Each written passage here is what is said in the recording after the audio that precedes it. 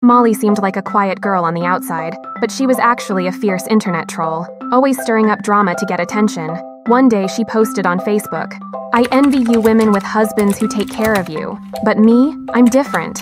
I'm taken care of by someone else's husband, and I don't care what people say."